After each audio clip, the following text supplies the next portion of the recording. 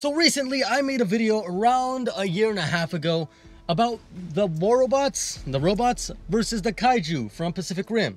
Now, if you don't remember that video, it's pretty clear that you didn't watch it, so go watch it and then come back to this one. But I'm going to be adding Titans into the equation now. Now, since the last time we talked about that subject, we didn't really know the size of the robots. I was mostly just speculating on what their actual size would be. Now, their actual size is stated to be around 30 to 40 feet. I did get a little bit accurate, but I was still pretty dumb and I thought they were around 100 feet. Now, the Titans, we do actually know their size, and their size is actually around 100 feet, which would make them pretty large.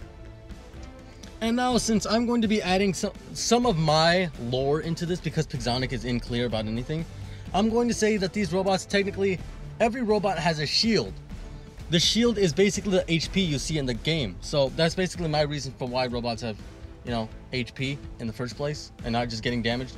But anyway, let's just get onto it. So the Titans would be a pretty good match against the Kaiju.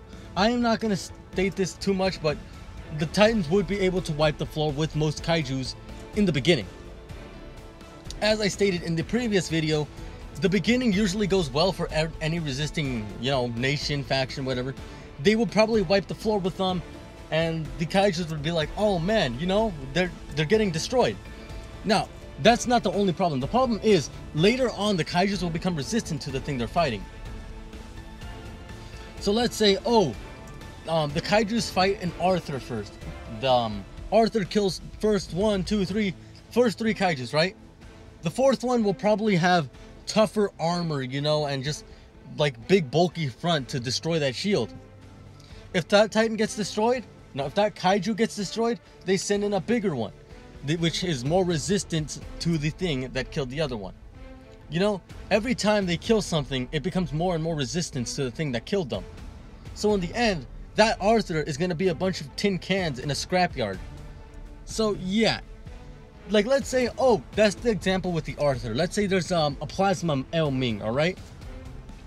It will probably kill most the Kaiju first. But later on, let's say the Kaiju will probably make skin that can probably deflect some of the bolts of plasma or disperse the plasma shots throughout its whole body. At this point, the Kaijus are probably just going to start flying and then just, you know, destroying the heck out of the El Ming. You get my point. The Titans won't be able to do much after a certain amount of time. At that point, they're going to be walking bricks with, you know, little Nerf guns on them. They're not going to be much use anymore.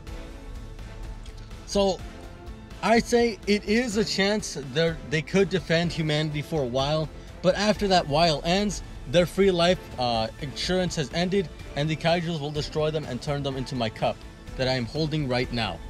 Anyway guys, this is Beastmaster Gaming, and I hope you guys enjoyed this. If you didn't see the other one, go check it out. I am stuttering, and I am tired, and it is hot in Santa Barbara. I'll see you all later!